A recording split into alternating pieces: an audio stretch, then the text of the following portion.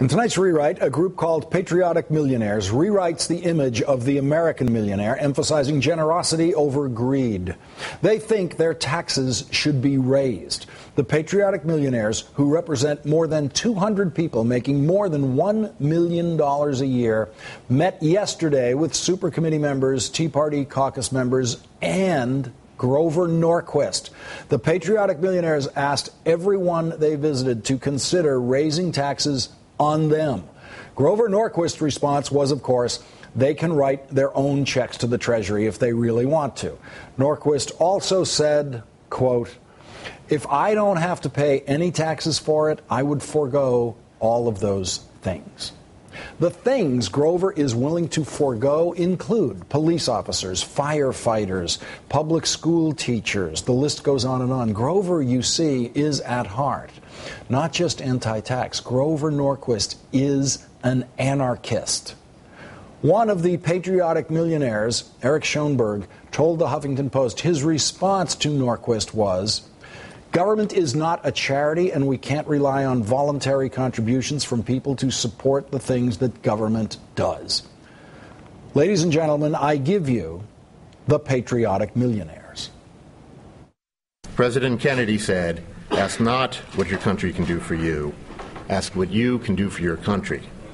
To our elected leaders, we say, it is time to ask us, America's most fortunate citizens, to do what we can do for our country. Our position here today is we ought to return to at least the levels that were in existence before the tax cuts of 2001, and that we're part of a very successful society. The economy is doing a lot better in the 1990s with tax rates at that level than they've been over the last 10 years.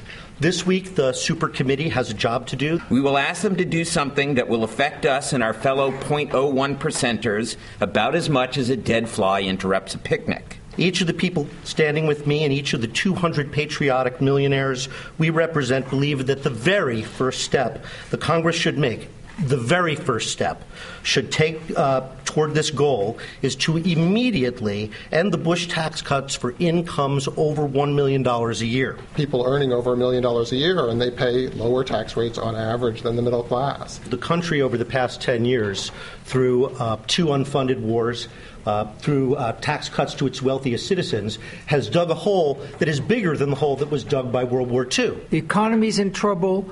The national debt is in trouble.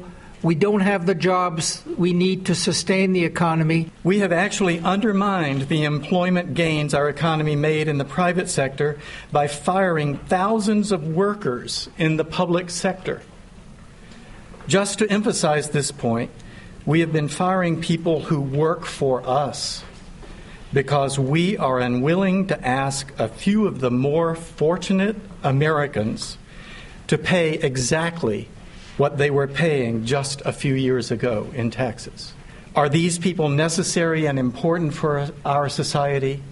Yes, absolutely. And they have to get paid.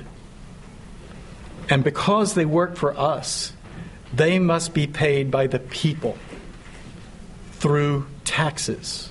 Because we made a lot of money from our society, more money from using these functions, we should invest more in maintaining it. We here at The Last Word are happy to provide equal time to any of America's greedy millionaires who would like to come here and explain why they just can't afford to pay one more dollar in taxes.